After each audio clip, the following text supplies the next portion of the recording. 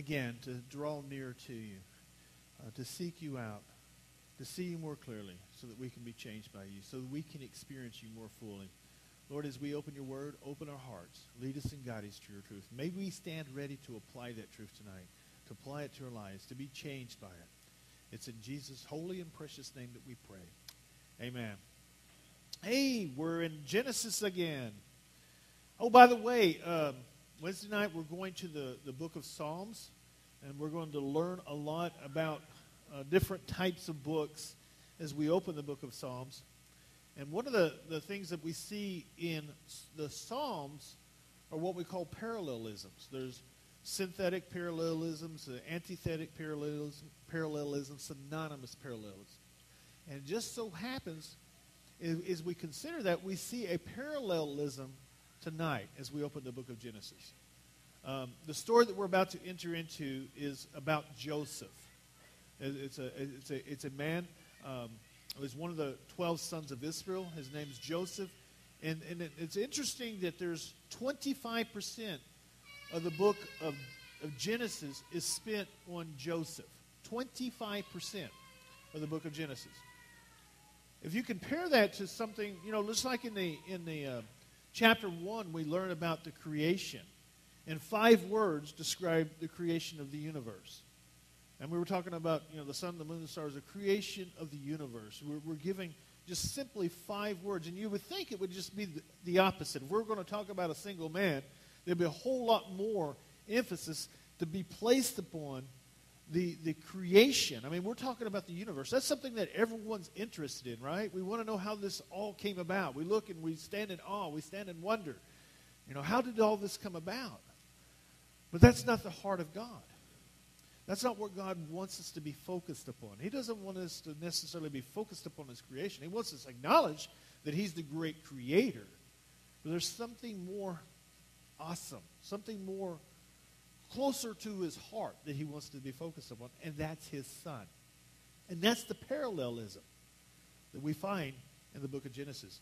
There's a parallelism between Joseph and Jesus. In Joseph, we discover many things about Jesus. There's many prophecies that's given to us about Jesus in Joseph's life. There's things we can understand about Jesus, his character, his nature, as we absorb Joseph. And so as we open the book of Genesis chapter 37 tonight, that's the anticipation I hope that we all have. How we can see Jesus in this. I mean, Jesus is all throughout the Old Testament. We see him in everything. We talked about just recently on Sunday morning how even the tabernacle, the temple, was a picture of Jesus. You walk into the tabernacle, and immediately to your right, you find the table of showbread. Jesus says, I am the bread of life. Over to your left, you'd find the golden lampstand that lit up that dark place, that temple. He says, I am the light of the world. And then immediately in front of you, you'd find the altar of incense. Speaking of how he's our great high priest, interceding on our behalf, because that's what the altar of incense was about. It's about the priest going in and interceding on behalf of the nation. And then there's this ginormous veil that was a picture of his flesh, we're told. And then beyond the veil, you'd find the Ark of the Covenant. And what was contained in the Ark of the Covenant? The law. Jesus kept that law perfect. I mean, those are just some examples. But we find this one man, Joseph, who becomes even a more clear picture of Jesus. So I'm excited. As we travel through this, tonight especially, we're going to see this awesome picture of Jesus that is found in Joseph. One other thing I want you guys to understand is that we'll take note of it when we come to it, but chapter 37 is not necessarily in chronological order from the rest of the stories that we've been looking at. Chapter 37, we're kind of going to slip back. If it was fit into chronologically, it would probably fit best at chapter 33, chapter 34, when we're looking at a chronological timeline. Now, next week, we're going to be looking at Jacob specifically. We're going to,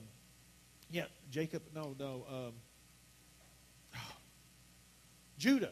We're going to be looking specifically at Judah, and then we're going to get back on the story of Joseph. And then we'll kind of be in that chronological timeline. But we're kind of digressing at this point. But anyway, with that said, we're picking up tonight chapter 37. So now Jacob lived in the land where his father had sojourned in the land of Canaan. These are the records of the generations of Jacob. Joseph, when 17 years of age, was pasturing the flock with his brothers while he was still a youth, along with the sons of Bilhah and the sons of Zilpah, his wives. And Joseph brought back a bad report about them to his father. So what's the very first thing we learn about Joseph? Dad, the boys have been bad.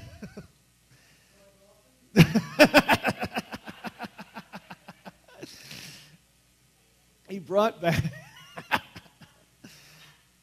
back a bad report.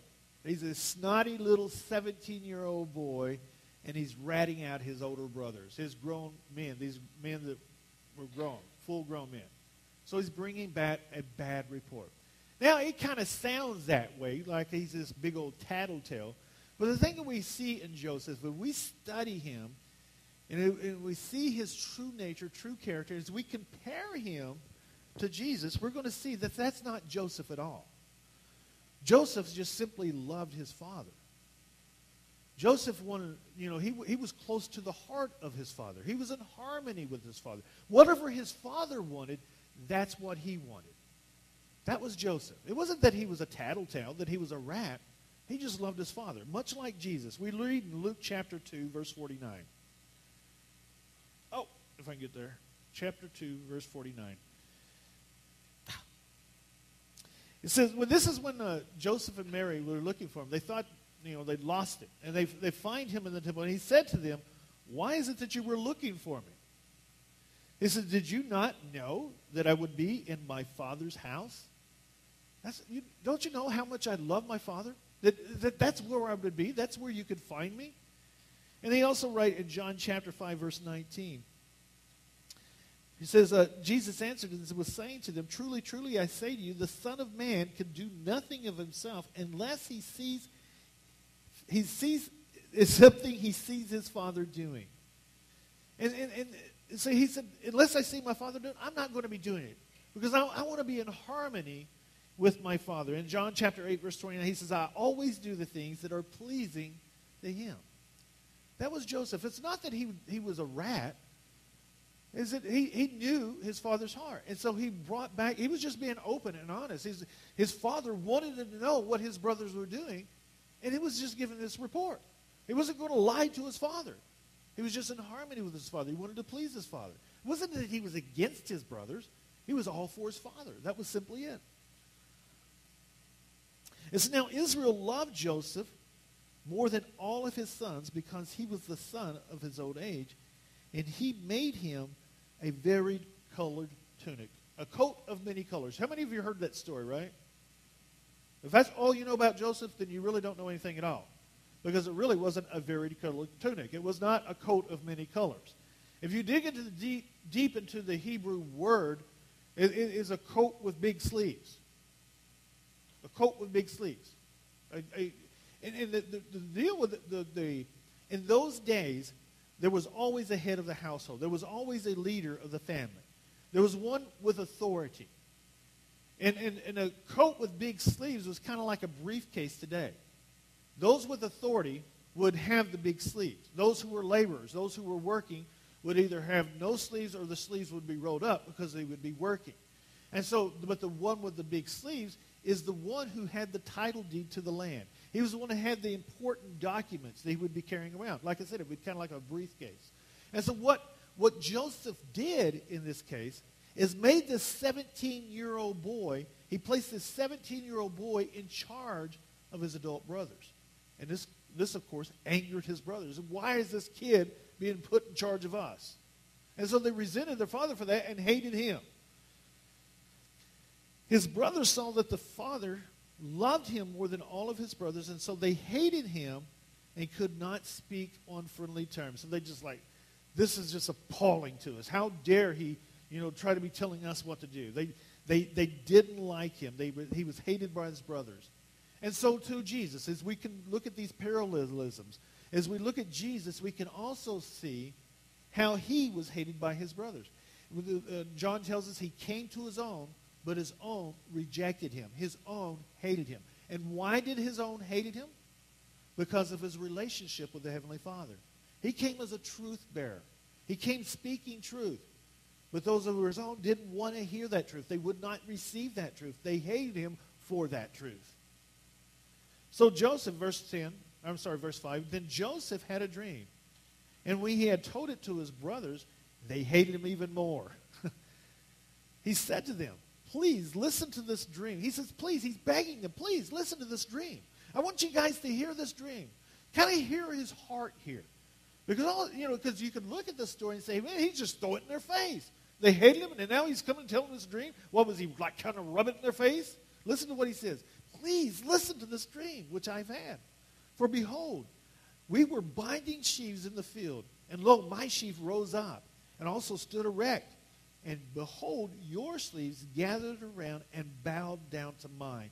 Then his brothers said to him, are you actually going to reign over us? So he said, please. I picture in my mind's eye that Joseph was disturbed by this. He didn't understand it. He sees in this dream these sheaves bowing down. He realizes these are his brothers. Why would my brothers be bowing down to me like this? So he's kind of disturbed by it. But they think that he's throwing it in their face. And they said, are you really going to rule over us?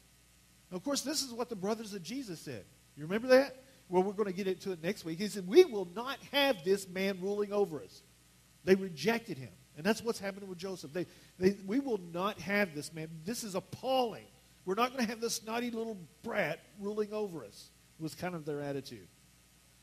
Or are you really going to rule over us? So they hated him even more for his dream and his word. So they despised him even more. The more he talked, the more he revealed to them, the more they hated him, the more they despised him. And so too. The world hated Jesus. Jesus said, the world's hated me, it's going to hate you. Because we're truth bearers. We simply reveal truth to others. People don't want to hear the truth. They want to hear what makes them feel good. They don't want to hear how their lives are in opposition to God. And so when we reveal truth, we're hated. And so too, Joseph hated his brothers simply because he revealed this truth to them. Verse 9, it says, now he had still another dream, and related it to his brothers and said, lo, I've had still another dream. And behold, the sun and the moon and the 11 stars were bowing down to me. He related it to his father and to his brothers, and his father rebuked him and said to him, what is this dream that you have had? Shall I and your mother and your brothers actually come and bow ourselves before you to the ground? So Israel clearly understood what Joseph was saying in this case. He says, shall I and your mother and your brothers bow down? So he's identified that the 12 stars represents the sons of Israel, and the sun and the moon represents mom and dad. This is important because this is where we develop Bible typology. And this is something we see later on in the book of Revelation. But be that as it may, he's identified it. But there's also a dual prophecy, or what word am I looking for? There's a dual symbolism, should I say. Because not only does the stars represent the sons of Israel, but the stars also represent, in this case, and as we shall see later, because we're going to understand why Joseph's having all these dreams and what it's pointing to, later on we're going to see that the stars represent the rulers of the world. And we're also going to see how the sheaves represent the provision of the world. So he's actually going to be in charge of all the world and all the provision of the known world. Of course, Egypt being the world in this case. So, and of course, this also goes deeper to when Jesus returns, how he will eventually rule over all kings, all rulers of the world, and how he will also, everything, all provision is going to fall under his authority. So it's again, we see a picture, a parallelism to Jesus in all this. All this story is simply a prophecy, if you will, of Jesus and what Jesus will come to do. Where did I leave off? 11. His brothers were jealous, but his father kept the saying in mind. So again, you have to wonder, why does he keep telling them these stories? Why does he keep telling them these dreams? And it is simply because he came to reveal truth. He wanted them to know the truth. And I think at some level he's still confused about it. He's concerned about it. So his father rebukes him, but he keeps these things in mind. Then his brothers went to pasture their father's flock at Shechem. At Shechem. So this tells us where they're at and geographically. You may remember they crossed the Jordan River and they settled facing Shechem. So I believe this is taking us back to that time frame. Well, you remember Shechem is the wicked place where the men were so wicked they raped Dinah. They were just vile, wicked, mean people, and they raped the Israel's daughter Dinah. This is the same place. It's a place of wickedness, perversion. And so they're going out to pasture the flock in this area. Verse 13, Israel said to Joseph, "Are not your brothers pasturing the flock in Shechem? Come, and I will send you to them." And he said to him, "I will go." Again, we're looking at how this relates to Jesus. God is looking down on this wretched, this fallen, this wicked world. And he says, "I want to send my son." And what did the son say? "I will go." So he's obedient to the Father. God says, "I'm going to send you into the world." The son goes into the world. Then he said to them, "Go now and see about the welfare of your brothers and the welfare of the flock, and bring word back to me." So he sent him from the valley of Hebron, and he came to Shechem. So he's sending the son to Shechem. Reminds me of the story we find in Matthew. Matthew chapter 22, I believe. There's a vineyard owner, and the vineyard owner kept sending these messengers into the vineyard to get a report back from them. And so he sent one messenger after another. And Jesus related the story and how it represents how God sent one prophet after another to seek the welfare of his vineyard. And finally he says, well, they don't have any respect for my prophets because they keep beating them. They keep rejecting them. Well, I'll send my son. And what happened when he sent the son? The vineyard owner? They killed the son. And so this is a picture how God has sent messenger after messenger of Israel, and finally he sends his son. And this is going to be the end result here in Joseph's story as well. They're going to kill the son. Or attempt to, anyway. Or plan to, should I say. Verse 15. And a man found him, and behold, he was wandering in the field, and the man asked him, "What are you looking for?" And he said to him, "I'm looking for my brothers. Please tell me where they are pasturing their flock." And so the father sent the son, and the son's seeking to, those that are lost. His brothers are lost. He's seeking out his brothers. And that's what Jesus came to. He came seeking those who had been lost. He came to save those who had lost. Verse 17. The man said, "They have moved from here, and I heard them say, 'Let us go to Dothan.' So Joseph went after his brothers and found them at Dothan." Dothan is on the way to Egypt. It was like a major trade route. So they're facing toward Egypt. They've come to Dothan, and so there's many people that would be passing by at this point on this major trade route. When they saw him from a distance and before he came to them, they plotted against him to put him to death. And again, this speaks of the nation of Israel and their attitude toward Jesus. Specifically, the scribes and the Pharisees, the chief priests. They seen Jesus. They seen what he was about. And what did they start doing? Because they were threatened by him, because they hated him, they began to plot his death.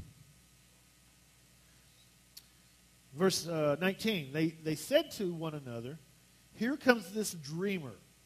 Now then, come and let us kill him and throw him into one of the pits, and we will say, 'A wild beast devoured him.' Then let us see what will become of his dreams." Of course, this actually did put the dream to a test. If they killed him, they were planning to kill him, they said, "Well, let's see what happens to the dreams." But again, this is all happening according to God's plan. He will not be killed because God has given a prophecy through these dreams, and this prophecy will unfold. So this does put the dream to a test. 21. But Reuben heard this and rescued him out of their hands and said to him, let us not take his life. Reuben further said to them, shed no blood. Throw him into the pit, this pit. This is in the wilderness. That is in the wilderness, I'm sorry. But do not lay hands on him, that he might rescue him out of their hands to restore him to his father. So Reuben is plotting to rescue Joseph, I'm sorry. But he just doesn't take a stand. He's trying to cater to them. Joseph, when he revealed his dreams, he just kind of let the chips fall where they're made. He did not have a fear of man. He didn't fear his brothers. He was more concerned about his father, what his father thought of him. And so when he revealed these dreams, it was more about, well, I just got to reveal all that God has given me here. My point, at any given moment, you're either going to be in fear of God or in fear of man. Every decision that you make is going to fall into one of these two categories. What I'm doing because I fear man, because I'm more concerned about what man thinks of me, or is it about what God thinks of me? The proverb tells us that the fear of God is the beginning of all wisdom, but the fear of man is a snare. See, Reuben has found himself in a snare here. He knows what's going on here is dead wrong. And it's deadly wrong. But he fears his brothers. So he has this desire to rescue Joseph from this, but he doesn't put an end to what's happening. He's the oldest brother here. And he has the power to say, no, we're not going to do this. But he doesn't. And any one of these men can say, no, if you kill him, I'm going to be telling Dad what's happened here. But none of them wants to stop what's happening because they fear what the others are thinking of him. So it came about when Joseph reached his brothers, they stripped Joseph of his tunic, the varied colored tunic that was on him. Of course, this is exactly what they did with Jesus, isn't it? Jesus wore a tunic. He was a man of authority. Rabbis, just like any businessman in that day, had a coat with big sleeves. And in the sleeves, they would keep a Torah. They would keep Scripture. This is where they would store it. And Jesus, he actually had what was called a seamless garment. And it was one. How do you say it? It was woven as one piece. There was no seams in it, and it was a very expensive garment. But that was also a garment that many priests would wear, many rabbis would wear in that day. But they stripped him of it. They stripped him of his authority. That's in effect what they were doing. That's what they're doing with Joseph. They're stripping him of his authority. And they took him and threw him into the pit. Now the pit was empty without any water in it. Again, this is all a picture of Jesus. When they stripped him of authority, when they crucified him, what did they do with his body? They threw it into a tomb. They threw it in a tomb that had never been used. It was an empty tomb. Then they sat down to eat a meal. And as they raised their eyes and looked, behold, a caravan of Ishmaelites. You guys remember who the Ishmaelites are? They're the cousins of the tribes of Israel. This is Jacob's brother's family. No, it goes even back further. Isaac's brother's family, Ishmael. So the Ishmaelites are actually cousins of them, but they're pictures of the flesh. They're a picture of the Gentiles. I'll get deeper into that in just a moment. So they sat down and ate a meal, and as they raised their eyes and looked, behold, a caravan of Ishmaelites was coming from Gilead, with their camels bearing aromatic gum, balm, and myrrh, and on their way to bring them down to Egypt. So they're going to Egypt to trade. They're on this major trade route. They're headed down to Egypt to do some trading. Judah said to his brothers, what profit is it for us to kill our brother and cover up his blood? Now, all of a sudden, he's got a different idea. We shouldn't be killing our brother. So now he's got a conscience, right? Not really. He's just seen the opportunity to make some money. Come, let us sell him to the Ishmaelites and not lay our hands on him, for he is our brother, our own flesh. And his brothers listened to him. Now, again, this is all about painting a picture of Israel. I'm sorry, Jesus. The nation of Israel is painting, and the story of Joseph is painting us a picture of Jesus. What did Israel do? What did the leaders of Israel do? We talked about it this morning, right? They handed him over to the Gentiles, the Romans, because it was prophetically speaking. And that's what we see happening here. They're handing him over to the Gentiles, to the Ishmaelites, because it's painting this picture. The reason that Israel had to hand Jesus over is because they had taken away the authority to carry out capital punishment. Judah speaking up, hey, we can't do this. This is our brother, We shouldn't be doing this. So they're handing him over to the Ishmaelites. And they're selling him out, basically. Verse 28. Then some Midianite traders passed by, so they pulled him up and lifted Joseph out of the pit and sold him to the Ishmaelites for 20 shekels of silver. What did Judas Iscariot do? He sold Jesus out for 20 or 30 shekels of silver. Silver being a picture of redemption. But this is all prophetically speaking of, pointing us to Jesus. That's what the entire Old Testament was supposed to be about. In this, we see Jesus, how he's our Savior, how he's our Redeemer. And this is all painting a picture of him. Jesus said, you search the Scripture because you think in them you have eternal life. But in these that are testifying of me. He's saying, you think it's about this religion. You think it's about how you can get to heaven, but it's not. You think it's telling you what you must do, when in reality, it's telling you what you cannot do.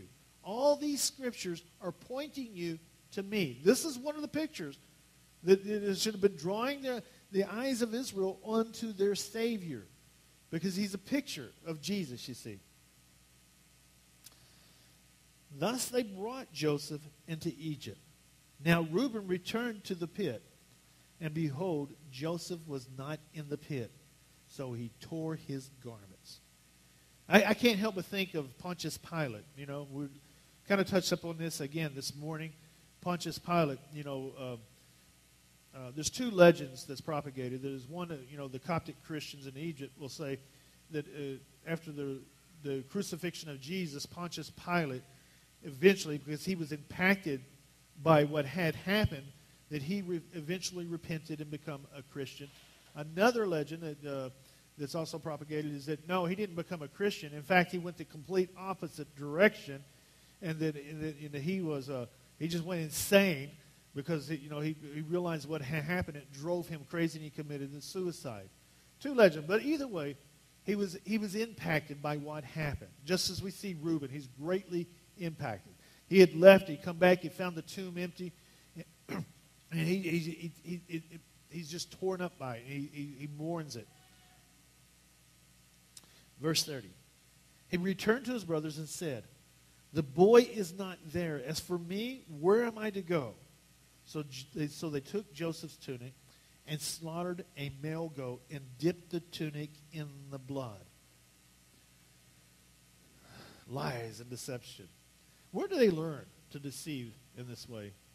Their intent is to deceive their father. Where do they learn this deception? And I can't help but think how Jacob had took a goat's skin, a goat's hair, and deceived his father with that. Now his sons are doing the very same thing. They're taking goat's blood, and their intent is to deceive their father. The Word of God says, whatever a man sows, this too he shall reap. And that's what Jacob, I keep saying Joseph, Jacob is doing. He's reaping what he sowed. He sowed into deception, and he's reaping of deception. The apple doesn't fall from the tree, far from the tree. His own sons are deceiving him in the exact same way he deceived his father. Verse 32.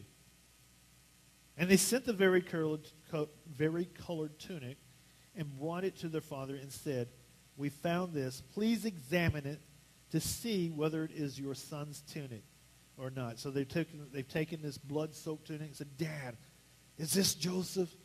Oh, we found this. He must have been eaten by a wild beast. Is this Joseph's?" Then he examined it, it is my son's tunic. So he realized that is indeed his tunic. A wild beast has devoured him. Joseph has surely been torn to pieces. So that he looks at it and says, oh, no, Joseph is gone. He's mourning now. Verse 34, so Jacob tore his clothes and put on sackcloth on his loins and mourned for his son many days.